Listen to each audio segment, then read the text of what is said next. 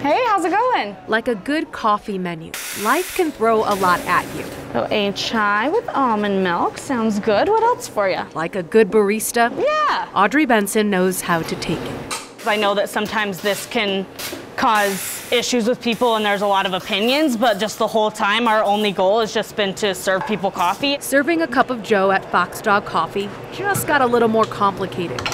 While the baristas have always donned masks, effective Saturday, customers had to as well. Recently, Boulder County implemented a mask mandate for all businesses. The only issue, not all of Erie is in Boulder County.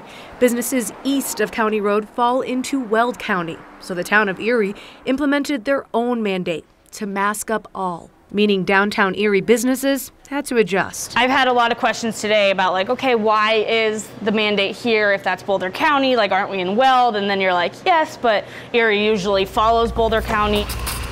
But in Erie's Boulder County, time has changed nothing for them.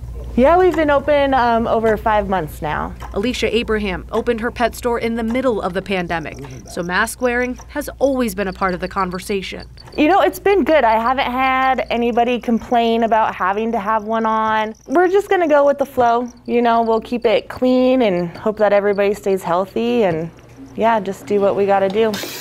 Back in Weld County, customers are adapting, while businesses can't control what life throws at them. 8-ounce latte. There's nothing an open mind and a cup of coffee can't fix. It's been just fine, and we're just working through it like everyone is. For sure, yes.